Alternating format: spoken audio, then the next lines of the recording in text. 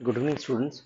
So today we are going to start the topic BCSL-58, and this is a topic on numerical techniques. So we'll be discussing all this, everything in detail. So how we have to solve the questions. I hope you know the theoretical portion of this topic. This is totally mathematics portion. Okay. So without any further delay, let's start. Okay. First of all, let me tell you, you must have gone through the theoretical, means you know the mathematical formulas, everything. So it is not tough for you to understand the things I'm telling you. But if you've not gone through all those things, then it is a bit tough, I'm telling you. So you have to go through all those things properly. Then only you can solve these questions. Okay. So without any further ado, we can start with the lab portion. So let me take a question and solve it, and let me explain it. And and in this way only you're going to solve the question. So it's very easy. That's why let's start. First and the most important question: write a program. Write a program in C or C++. Over here, I have used C++. I'm telling you, okay, to demonstrate to demonstrate the operations of to demonstrate the operations of the following operators operators for the following for the following operators for the function function x square f of x equal to x square plus x plus 7. Okay, and what you have to find? Number one, forward difference. Forward difference. Number B is central difference.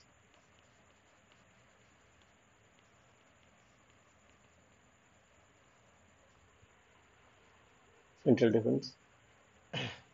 The given interval is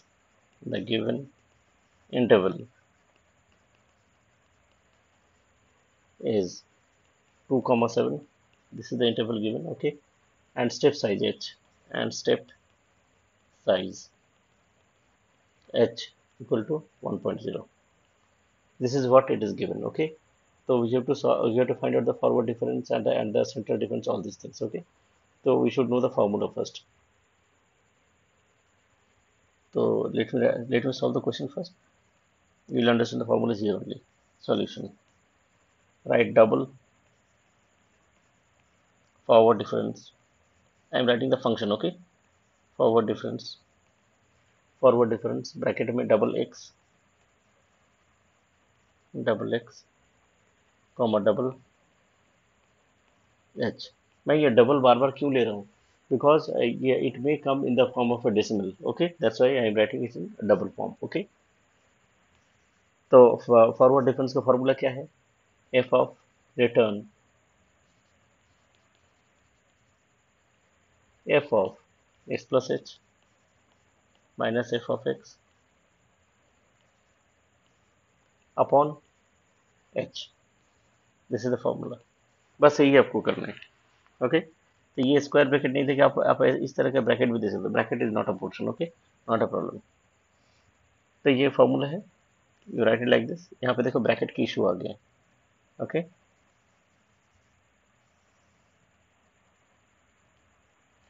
आपको क्या करना है? Return F of x plus H minus F of x, इसका bracket close करो upon H. ये formula है. Okay, ऐसे central difference का भी फार्मूला है, double central difference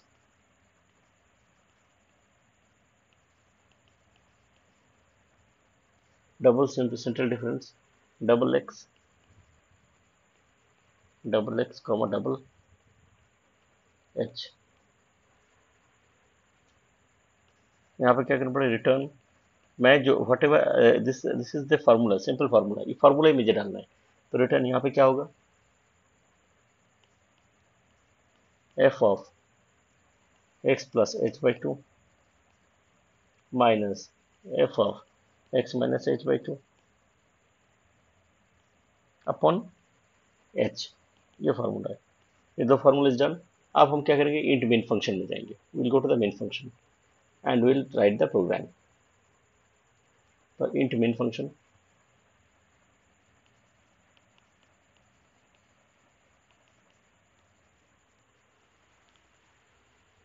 lower bound क्या दिया हुआ यहाँ पे दिया हुआ in the question, lower bound is 2 and upper bound is 7, okay, and step size is 1.0, okay, this is I have to writing over here.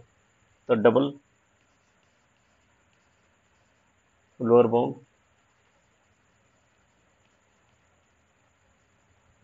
equal to 2, double upper bound equal to 7, and double h equal to 1.0. आप क्या करेंगे, std is to see out forward difference operator, forward difference operator,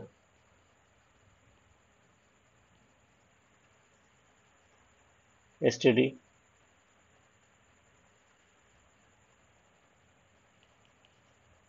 std endl end line, okay. अब क्या करेंगे, एक एक loop लगाएंगे, उसमें लोअर बाउंड अपर बाउंड दोनों देंगे, okay. For double x equal to lower bound x less than equal to upper bound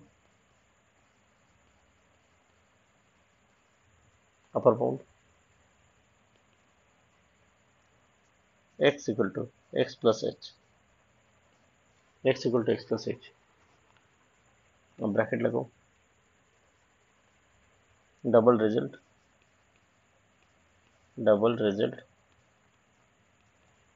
अब इसमें क्या भेजेंगे, इक्वल टू फंक्शन कॉल करेंगे, forward, and what is the name of the function, forward डिफ, ये function का name, right forward डिफ हाँ, difference x, h, आप इसको भेज दो। Now the calculation will be done over here only, calculation यहीं पे कैलकुलेट होगा, ठीक है। x, h, अब इसको आपको डिस्प्ले करना है, std टू सी आउट, आप किसको डिस्प्ले करना है, रिजल्ट को, सिंपल रिजल्ट को डिस्प्ले कर दो, you will get the answer over here, understood. तो x less than lower bound, x less than upper bound, और ये फार्मूला इसमें डाल दो, तो ये function we are calling the function, तो automatically the result will be stored over in the result section, और उसको आप डिस्प्ले कर दो, सिंपल, इज डन। ये तो हो गया फॉरवर्ड डिफरेंस का। उसके बाद आपको सेंट्रल डिफरेंस का भी करना है, तो कैसे करेंगे, std, आपको यही सारी चीजें लिखने हैं, std सी आउट, ये बातें सारे लिखने हैं, std सी आउट सेंट्रल डिफरेंस,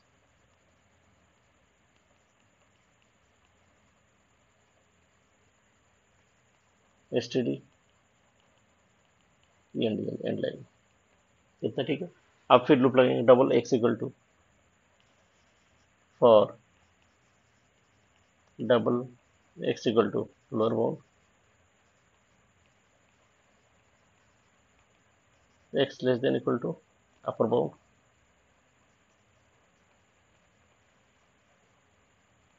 आप लोगों ने यदि प्रॉपर्ली पेपर को पढ़ा है, what I have taught all this things in the paper, mathematics काफ़ी करके मैंने दिखाया, तो it's not a very tough tough practical, I am telling you.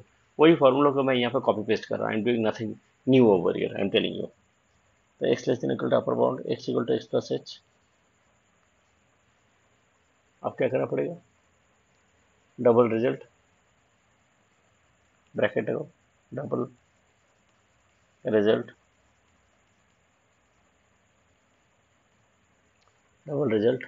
Equal to central difference,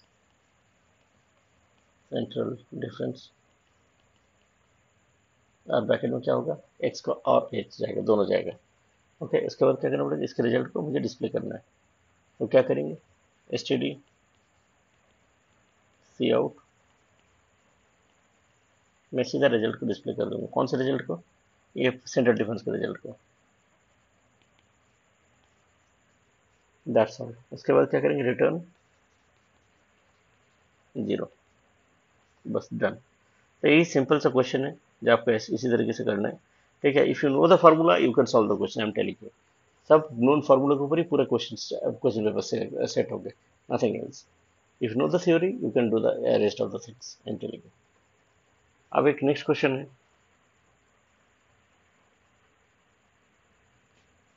question number 2। Right A programme इन सी और C++। Right ए programme इन सी और C++। किसकी? For e of x e to the power of x equal to 1 plus x square by factorial 2 plus x cube by factorial 3 plus dot dot dot। Okay, अब इसको कैसे करेंगे? Let's see what will do. पहले मैं एक function भेजता हूँ, फिर फंक्शन को मैं मेन फंक्शन से कॉल करूँगा। डबल कैलकुलेट कैलकुलेट एक्सपोनेंशियल को मुझे निकालना है। Double x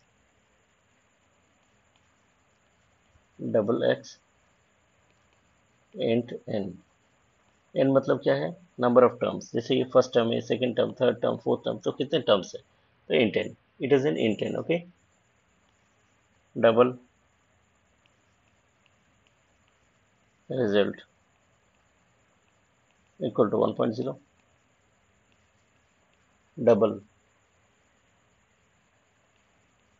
term equal to 1.0, ऐसे कुछ है। for I equal to 1, for I equal to 1, I less than equal to n, I plus plus, for I equal to 1, लेकिन इसमें एरर आएगा, int लिखना पड़ेगा आपको, डिक्लेयर करना पड़ेगा। for int I equal to 1, I less than equal to n, I plus plus। okay, term equal to term into term into x upon fact of I। Fact of आई मतलब क्या होगा? Factorial of I. Factorial का एक mathematical function है, तो through that you can find out easily fact of आई। उसमें आपको factorial का प्रोग्राम लिखने की जरूरत नहीं है। And result equal to result plus term, simple. ये क्या कर रहा है? ये मल्टीप्लिकेशन हो जा रहा है एक्स इन, तो term into x upon factorial आई। तो term into x, first term है, ये सेकंड टर्म है, ये थर्ड टर्म है, इंटू एक्स अपॉन फैक्टोरियल आई। फैक्टोरियल आई मतलब आई का वैल्यू यदि 2 है तो 2 फैक्टोरियल, 3 है तो 3 factorial, in that way. Okay, from 1 I am taking. तो result equal to result plus term. Result मतलब दो टर्म के यदि है तो ये दो टर्म के ये हो गया, 3 टर्म्स के ये हो गया, 4 टर्म्स के ये हो गया, इन दिस वे। तो result equal to result plus term.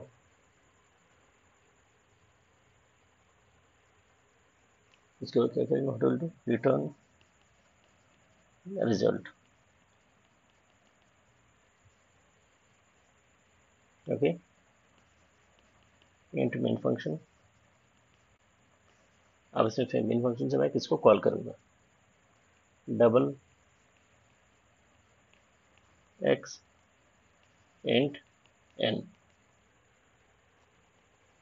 I think it is clear till here. उसके बाद क्या करना पड़ेगा? std is to see out, enter the number of terms, enter the value of x, first enter the value of x। इसको क्या करेंगे? std is to see in, हम क्या करेंगे? x को ले लेंगे, तो I have taken the value of x, ये इनपुट हो गया, this one is for input. Okay, अब std is to see out,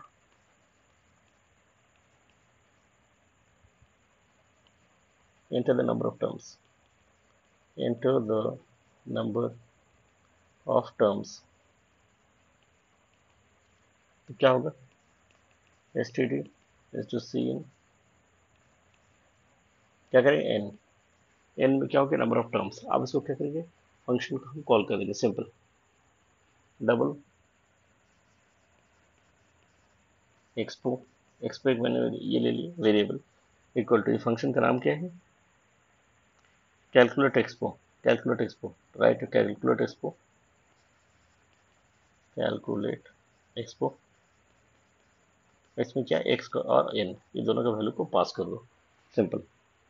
उसके बाद ये वैल्यू कहाँ आएगा, एक्सपो में आ जाएगा ऑटोमेटिकली। उसके बाद एक्सपो हम क्या करेंगे, डिस्प्ले, हम कैसे करेंगे display, S T D to C out, simple आप ये एक्सप्लेन करेगा, you'll get the value of e to the power of x, return 0। Hope आप लोग क्लियर हो गया। इसमें कर क्या रहा हूँ एक्चुअली, जैसे मैं यहाँ पे कर रहा हूँ टर्म, टर्म इक्वल कितना 1, तो 1 इंटू एक्स, तो एक्स हो गया एक्स इंटू फैक्टोरियल आई, ओके। टर्म 2, टर्म 2, इसके बाद result equal result plus term, you did this thing, result plus term, this one is the result, result is what, this one is the result plus term, this one is the term, 1 plus x, okay. तो 1 plus x ये होगा, तो 1 plus x के साथ फिर क्या करेंगे, this x is multiplied with the term और अपॉन फैक्टोरियल आई, ये देखिए यहाँ पे फैक्टोरियल 2 है, फैक्टोरियल 2 इज हियर, तो इसके नीचे क्या है, let me rub it and show you,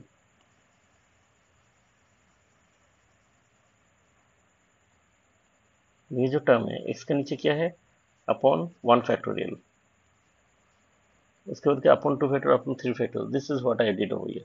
उसके बाद रिजल्ट को ऐड कर दो, उसके बाद रिटर्न रिजल्ट कर दो। अब ये जो रिजल्ट आएंगे, where will be the result, result will come in expo, okay.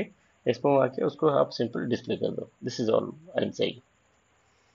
अब आप लोग को समझ में आ जाए चीज। अब एक और क्वेश्चन है, राइट ए प्रोग्राम,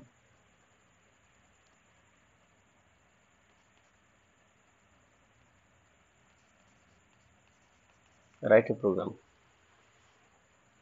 इन सी और C plus plus two find the value of, to find the value of integral I, integral I by using trapezoidal rule, by using trapezoidal rule। Question क्या दिया है, I equal to 0.221, 0.221 dx upon root over 5 plus x, ये 20 number का question है। 20 number का दो question आएंगे, 20 और 20 40 और 10 marks for viva, keep in mind, using step size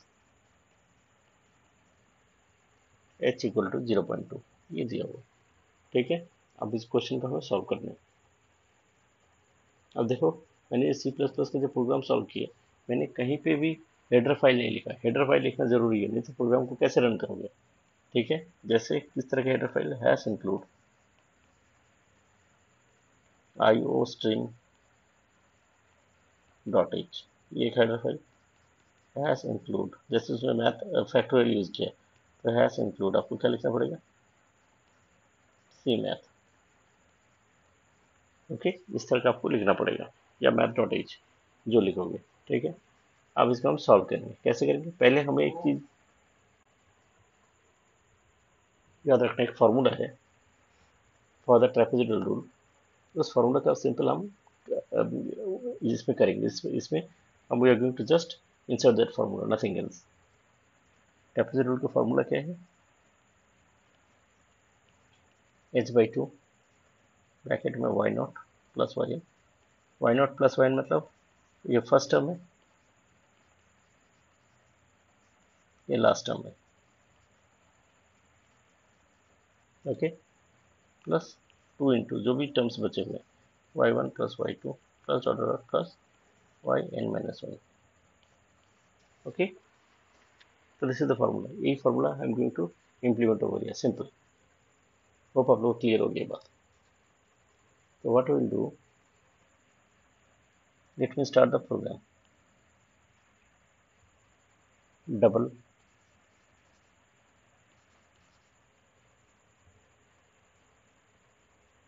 trapezoidal rule, trapezoidal rule, और ब्रैकेट में double A comma double B comma int N. ये सर मैंने पुट कर दी. ए बी, ए कौन सा है? This one is the A, this one is the B, और ये क्या है? एच दिया हुआ.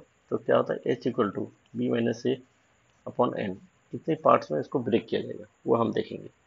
ठीक है, तो क्या किया? Double A double B int N. Right it.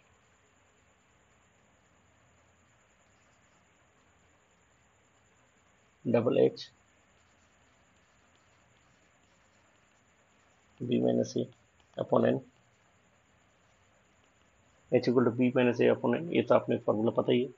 Double some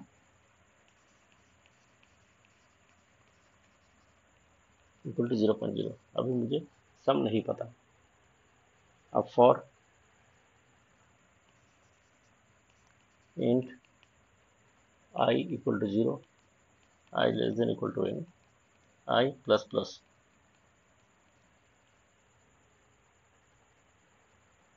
bracket open,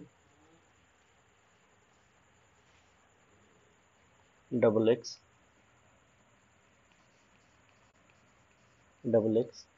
equal to A plus I into H. ये फॉर्मूला है. Okay, but before that what will do? If I equal to 0 और this is the pipe symbol. Okay, I equal to n. तो क्या होगा? Sum equal to some plus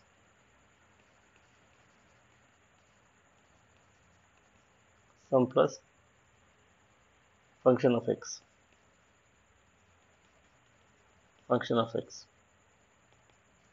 okay, अब function of x कौन सा है? This one is the function of x. ये जो है this one is the function of x, ये वाला है. इसको अभी हमने डिफाइन नहीं किया. इसका अभी मैं बताऊंगा इसके बारे में. Sum equal to some plus function of x. Simple. I equal to 0 और एन होने से क्या हो गया? सिंपल ऐड होगा ना. यूसी है वही. यदि आई इक्वल टू 0 है या आई इक्वल टू एन है, इसको सिंपल दोनों क्या कर रहा हूँ मैं? ऐड कर रहा हूँ. This is what I am doing over. Sum equal to some plus function of x. कुछ नहीं करना है. रेस्ट ऑफ दिस एल्स यदि पार्ट में आएगा तो क्या करेंगे? 2 से सारे मल्टीप्लाई करेंगे. Else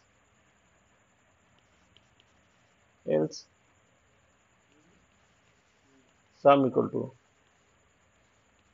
some plus 2 into function of x. Simple.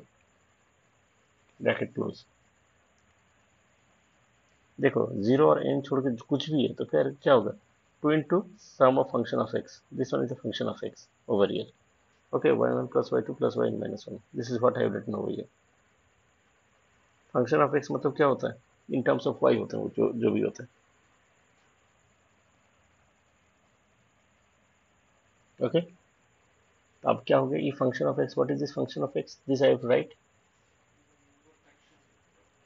Okay, so let me write it. Double function of x, bracket लगाओ और रिटर्न 1 अपॉन, या ऐसे मत लिखो, 1 upon S Q R T. S Q is square root of क्या है? 5 plus x. I think, let me C. Square root of 5 plus x. You right this thing. S Q R T of 5 plus x. तो automatically इस function को ये ले लेगा. ये जो पार्ट है, ये जो फंक्शन मैंने लिखा है, इस फंक्शन को आप टॉप में करोगे. आप इस जगह में उस फंक्शन को लिखो, वहाँ पे नहीं, नीचे नहीं, इसको ऊपर में लिखो, टॉप में लिखो. It will take from here only. This function will be called the top portion. Okay, तो this is the thing, this is the function actually. अब क्या करेंगे, हम जाएंगे इंट मेन में, will go to the main part. In part से क्या करेंगे, इस फंक्शन को कॉल करेंगे, simple.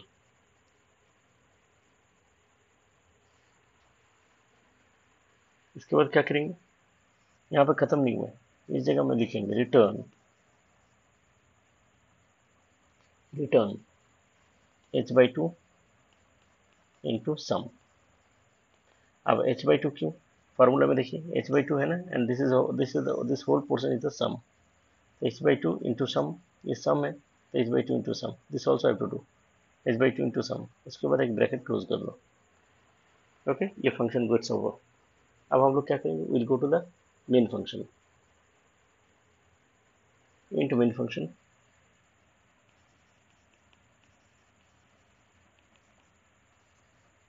Into main function double a comma b। ये a और b क्या है, these are the limits of integration, these are the limits of integration, limits of integration।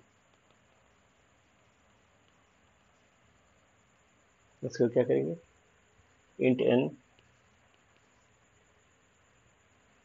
int n, int n क्या है, number of सब intervals, number of sub intervals,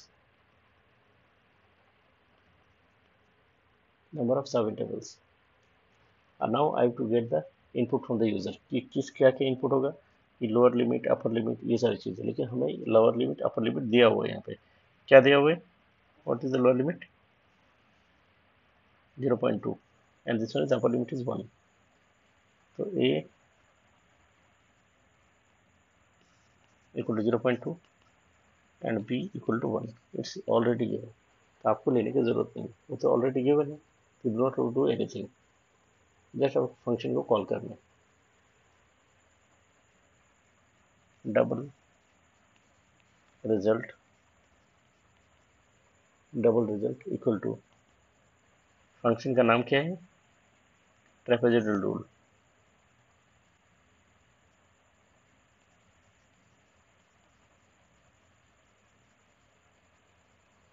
trapezoidal rule, और bracket में a comma b comma n, सबको भेज दो। Okay, उसके बाद क्या होगा, ये रिजल्ट कहाँ, ये इसका जो आउटपुट है ये कहाँ है, रिजल्ट में स्टोर होगा। Now we have to display it, std is to see out result, यहाँ पर डिस्प्ले हो गया। उसके बाद क्या करेंगे, return 0, that's all, the programme gets over. एक दो बातें मैं बता दूं, ये जो डबल फंक्शन एक्स, ये जो फंक्शन है, can you see this function, इसको अपने टॉप में लिखना है, किस जगह में लिखना है, आप इस जगह में लिखो उस फंक्शन को, ठीक है। उसके बाद ये पूरा फंक्शन का आप यहाँ पर डिफाइन करो, जो मैंने यहाँ पर what ever I written in the formula, इस फॉर्मूला में जो भी लिखा है वही सारे मैंने यहाँ पे एक्सप्लेन किया है। ओके, उसके बाद मेन फंक्शन आता है, मेन फंक्शन से हम कॉल करते हैं and we get the output, that's all. अब next question that we will going to solve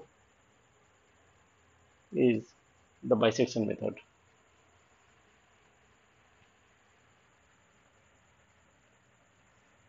Next question is write a program in C or C++ to find the root, to find the root of the equation using bisection method।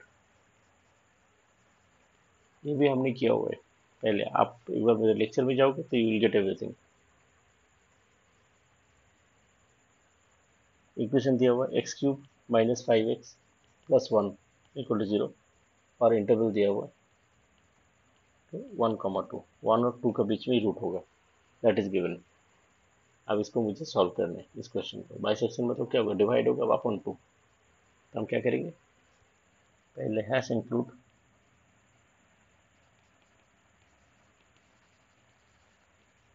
iostream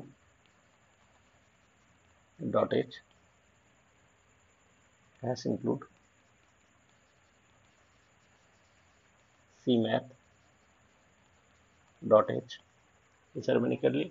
उसके बाद हम equation को define करेंगे। Okay, हाँ एक और चीज, using ये एसटीडी मैं लिख रहा हूँ, using name space STD, you have to right this thing also. Okay, अब इक्वेशन को लिखते हैं, डबल इक्वेशन ब्रैकेट में डबल एक्स रिटर्न, क्या रिटर्न करना है, x cube minus 5x,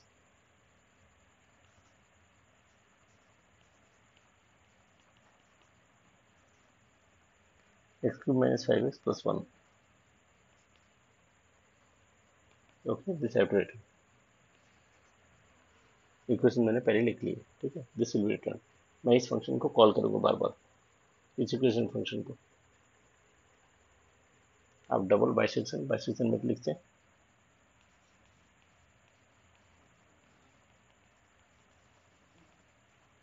double bisection method, उसमें क्या है, double A comma double B,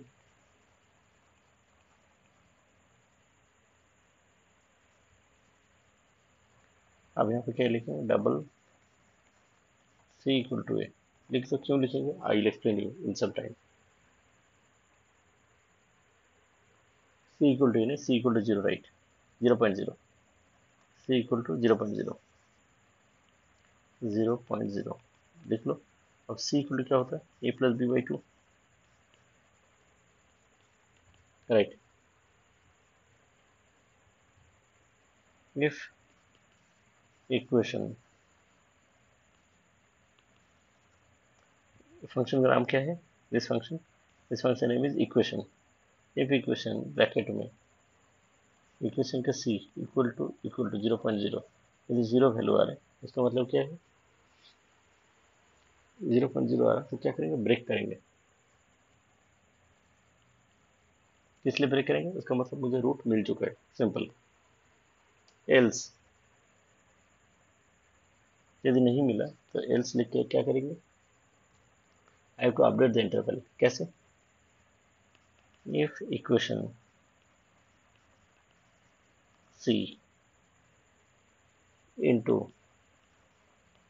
equation ए, दोनों को मल्टीप्लाई कर रहे हैं, लेस देन 0, इक्वेशन सी, इक्वेशन ए, सी और ए क्या है, वैल्यूज है, 4 5 6 इस तरह का वैल्यूज होंगे, उस वैल्यू को मैं पुट कर रहा हूँ उस इक्वेशन में। किस इक्वेशन में, वी आर पुटिंग वही है, इस इक्वेशन में। ओके, दोनों को मल्टीप्लाई करके, और यदि लेस देन 0 है तो हम क्या करेंगे, बी इक्वल टू सी कर देंगे। होप आप लोगों को समझ में आ गया, सी का वैल्यू कहाँ चला जाएगा, बी में, एल्स सी का वैल्यू कहाँ जाएगा, ए का, ए में चला जाएगा, else A equal to C, bracket को क्लोज कर दो। इससे क्या करेंगे, रिटर्न सी, रिटर्न सी। ओके, मतलब सी में मेरा स्क्वायर रूट रहेगा, माने जो रूट है, root of the equation lies in C only. तो बाइसिस में क्या, ए और बी को आप भेज दो, सी equal to 0.0, C equal to A plus B by 2। अब यदि सी equal to A plus B कर दिया, अब इक्वेशन ऑफ सी, मैंने सी का वैल्यू मैंने इक्वेशन में डाल दिया, कौन सी इक्वेशन में, इस इक्वेशन में यदि डाल देते हो और इसका वैल्यू यदि 0.0 आ जाता है, 0.0, उसका मतलब क्या, मुझे मिल चुका है, क्या, रूट मिल चुका है, तो हम ब्रेक कर देंगे, हमें कुछ और नहीं चाहिए। एल्स में क्या होगा, ये सारे बातें आएंगी, एल्स में क्या क्या आएगा, ये सारे बातें। If equation C into equation A less than 0, तो क्या होगा, B equal to C, else क्या होगा, ए इक्वल टू सी, सिंपल। इसको ब्रैकेट में ले लीजिए। ओके, और क्या करेंगे, लास्ट में क्या होगा, रिटर्न सी करेंगे, सी में ही रूट है, सिंपल। उसका मतलब, होप आप लोग को मेरा ये जो लॉजिक है, लॉजिक समझ में आ रहे हैं। उसका क्या करेंगे, मेन फंक्शन में जाएंगे, इंट मेन फंक्शन, अब क्या करेंगे, double A comma B, C out, double A comma B, ए और बी का वैल्यू शायद मैंने दे दिया यहाँ पे, क्या दिया, 1,2, तो ए इक्वल टू 1, यहाँ पे भी आप लिख सकते थे, और बी इक्वल टू 2, ये दिया हुआ है, इट्स ऑलरेडी गिवन। आप क्या करेंगे, इस ये जो दो वैल्यू है इसको क्या करेंगे, फंक्शन में पास कर देंगे। Double root equal to, function का नाम क्या है, bisection method, just put that thing, bisection method,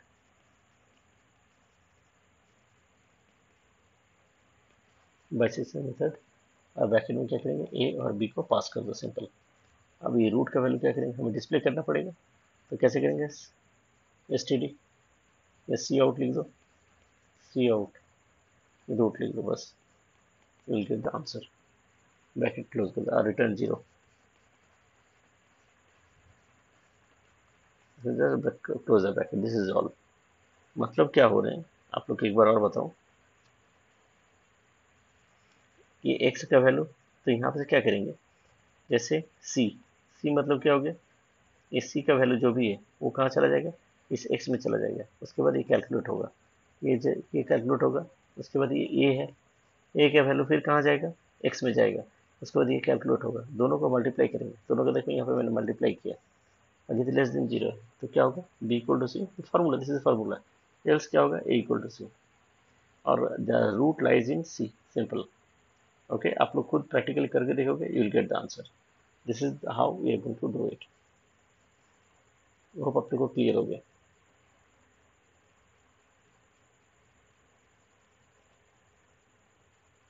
Next question we will be doing Simpson's one-third rule.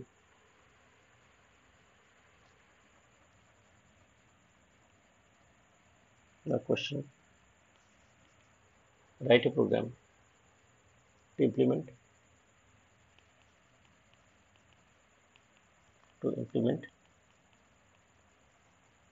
Simpson's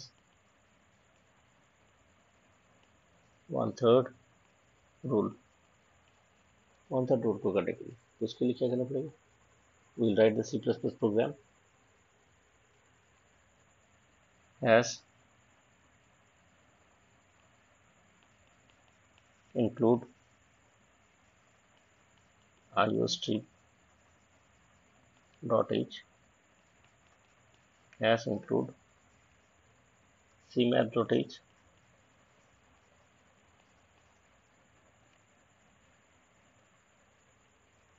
इतना क्लियर हो गया। इसके बाद हम क्या करेंगे, इसका फार्मूला पहले लिख लेते हैं, ये सिम्पसन्स वन-थर्ड रूल का फार्मूला क्या है,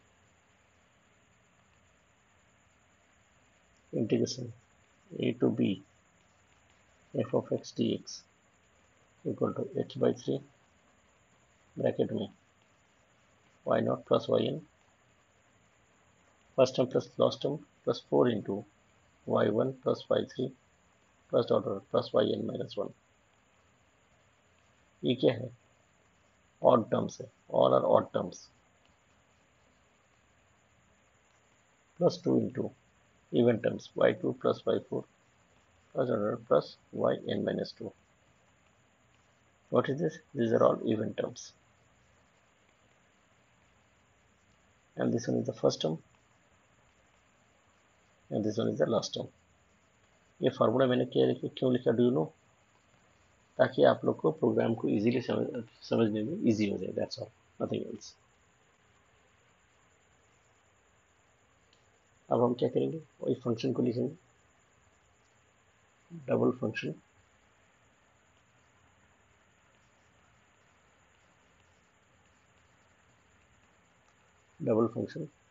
ब्रैकेट में double x, return x into x, this is the function x square. मतलब क्या है, एक्स स्क्वायर मतलब क्या है, इंटीग्रेशन ऑफ एक्स स्क्वायर, ये क्वेश्चन है। ओके, और इसका कुछ भी एक वैल्यू दिया रहेगा, क्योंकि question is not simple, implement करने बोला, ये कौन से मैं क्वेश्चन लूंगा, दैट इज माई विश, तो इंटरव्यू में अपनी मर्जी से लूंगा। ओके, अब let's start. Double integrate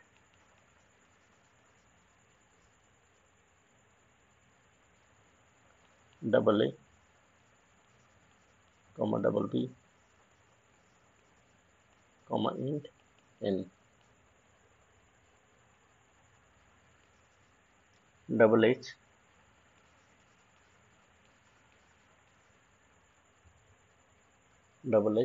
equal to be minus A upon N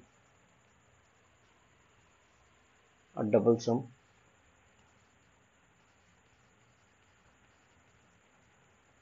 equal to क्या होगा, function of A plus function of B.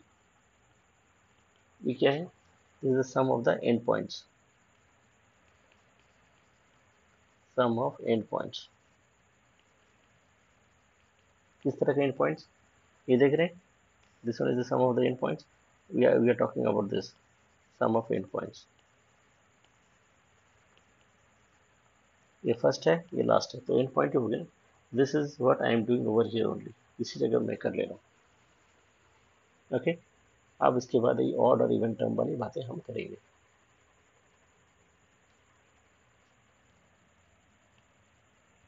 For int I equal to 2, I less than equal to n minus 2, I plus plus I equal to I plus 2, क्योंकि सारे even terms मुझे चाहिए, odd नहीं। Okay, bracket करो, double x equal to a plus I into h, sum equal to, ये event terms की, ये सारे इवेंट टर्म्स की बात कर रहा हूँ, sum equal to some plus 2 into function of x, 2 into function of x। देखो 2 into function of x, this one is the function of x, क्योंकि y इक्वल टू क्या होता है, f ऑफ x। ये बात याद रखो, तो y is a function of x, this is a function of x, this is what I am writing, 2 into function of x, bracket is closed, simple। ये तो हो गया इवन टर्म्स की। अब करेंगे हम ऑड टर्म्स की। For int I equal to 1, I less than equal to n minus 1, I equal to I plus 2। okay, double x equal to a plus I into h,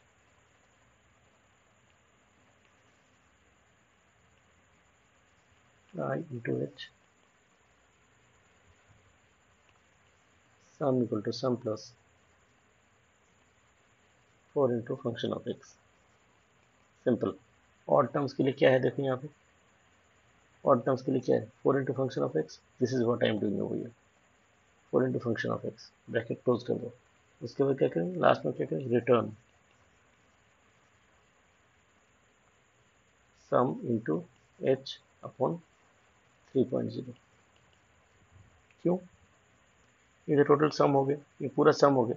अब क्या होगा, h के साथ h का जो value होगा upon 3.0 divide by 3, वही तो कर रहा हूँ, this is what I have written over here.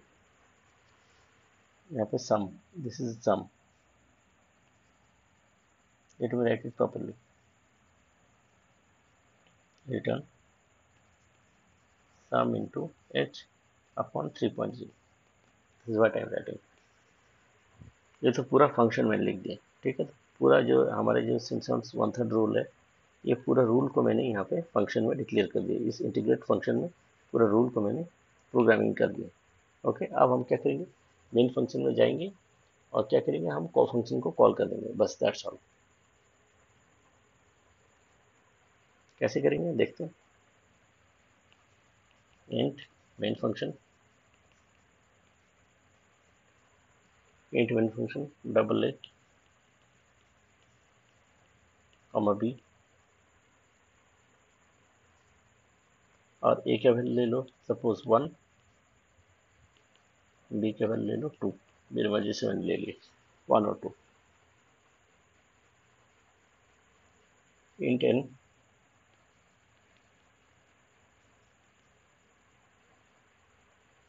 Okay, इसमें क्या करेंगे, सब ए और बी तो दिया हुआ, सब इंटरवल्स का हम लिख देंगे, इंटर द नंबर ऑफ सब intervals, C out enter the number of सब इंटरवल, कितना सब इंटरवल डिवाइड करना चाहते हैं,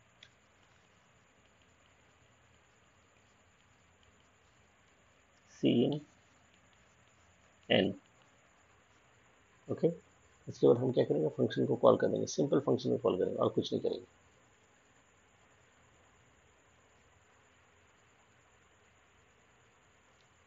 double result equal to integrate. Integrate is the name of the function. देखते हैं फंक्शन का नेम क्या है। फंक्शन का name is integrate. Integrate bracket में क्या करेंगे, ए कॉमा बी कॉमा एन, सबको भेज दो। ओके, और इसका रिजल्ट कहाँ पे आएगा, रिजल्ट में आ जाएगा। अब सी आउट, अब क्या करेंगे, रिजल्ट को डिक्लेयर कर दो, डिस्प्ले कर दो, बस दैट्स ऑल। उसके बाद return 0, that's all, programme is done. तो ऐसे करके करेंगे। तो ऐसे करके बहुत सारे क्वेश्चन आ सकते हैं पेपर में, जो आप लोग खुद देखोगे, सम इम्पोर्टेंट क्वेश्चंस। एक है सेकंड फार्मूला,